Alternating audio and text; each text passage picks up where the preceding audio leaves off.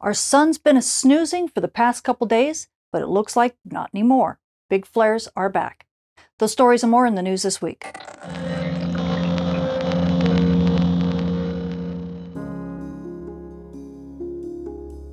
If you want to learn how weather from our star causes impacts at the Earth that shape the future of our world, join Professors Dr. Jenny Meehan, Michael Cook, and myself as we guide you through a space weather certificate program like no other. To enroll in the Space Weather and Environment Science program offered at Millersville University, go to millersville.edu/SWEN. It's weather for the 21st century. This forecast also sponsored in part by CW Ops.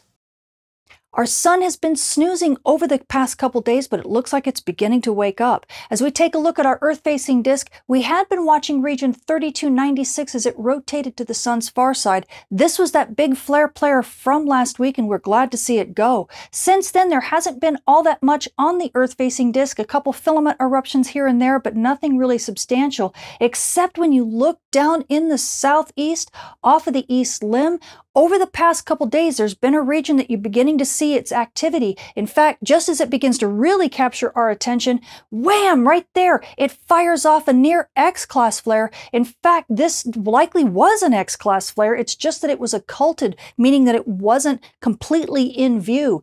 On Earth's day side, it actually did cause a near R3 level radio blackout for a short while. And this region, believe it or not, we have been expecting it. As we take a look at our JSOC HMI helioseismology farside viewer, you can actually see this is region 2385 from the last rotation, and it's actually been growing on the sun's far side. You can see it in gold, see that big black dot? That thing continues to grow. That's this region, and it means that it's actually been firing off lots of solar storms and probably big flares on the sun's far side, so we're expecting a lot of activity from it here over the next couple weeks.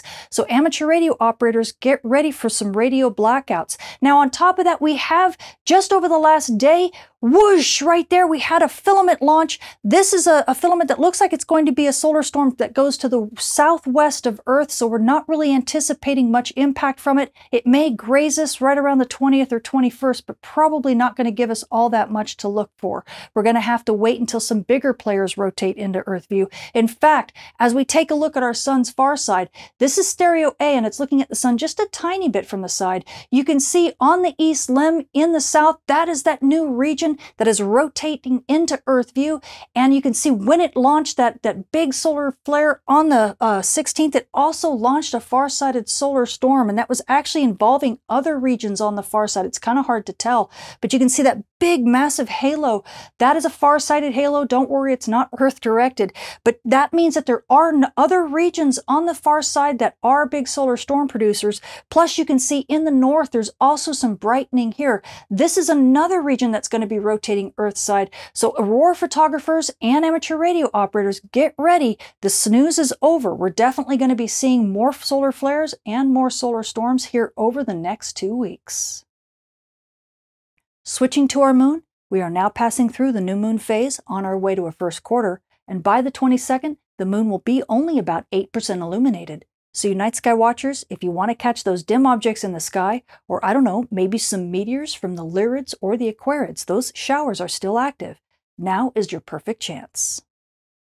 Switching to our solar storm conditions and aurora possibilities over the coming week, we don't have any real Earth-directed solar storms right now, other than that potential grazing passage that could give us something late on the 20th, possibly into the 21st. So at high latitudes, NOAA's expecting unsettled conditions, but we do have up to about a 20% chance of a minor storm somewhere around the 20th to the 21st, and then things will quiet down. So it really doesn't look like there's all that much activity. Now at mid-latitudes, the story's pretty much the same. We're expecting unsettled conditions, but we do have up to about a 10 to 15% chance of active conditions. But things for the most part are pretty quiet. We do have one filament that we're watching that's going through the Earth strike zone right now, and if it launches, it could be an Earth-directed solar storm. But right now, it really looks like we're not going to be seeing any big activity until next week. Switching to our solar flare and dayside radio blackout outlook over the coming week, we are having a quiescent sun for the most part. We've only got one big flare player in Earth view, but more are coming.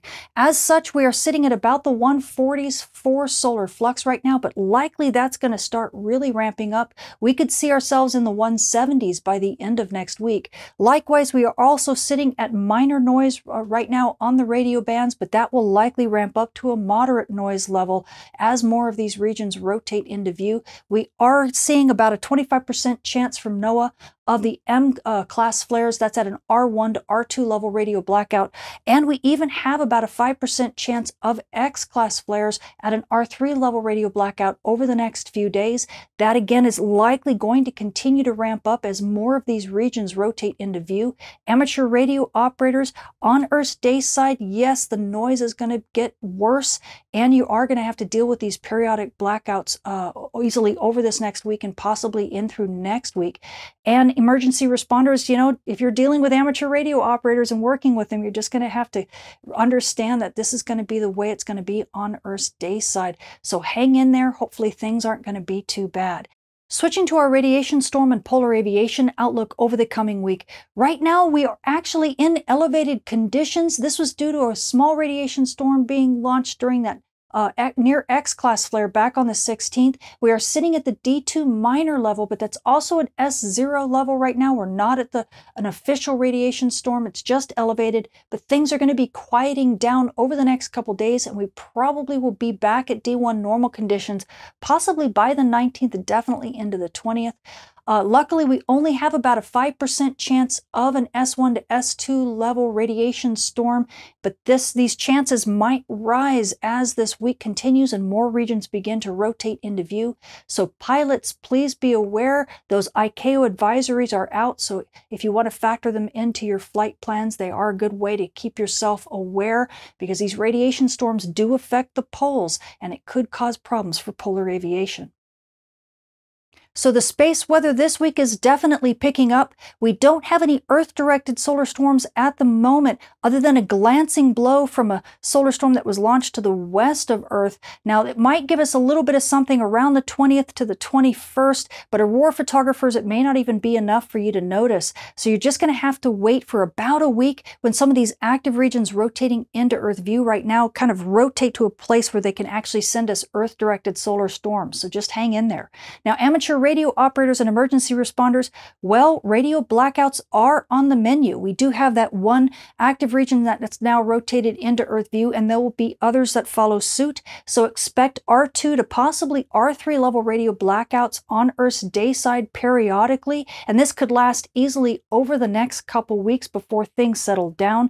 And expect that noise on the bands to ramp up, because that's going to be an issue. Now, GPS users, well, you're kind of in the same boat. The radio blackouts are definitely an issue for your GPS reception, especially near dawn and near dusk. So take that into consideration when you fly. And if you happen to be a pilot, be sure to check those ICAO advisories, because right now we are in a very small radiation storm, but radiation storms could definitely be an issue. So we have those polar cap issues that occur during that period. And of course, those radio blackouts are not good for comms. I'm Tamitha Skov, the Space Weather Woman. Thank you for watching.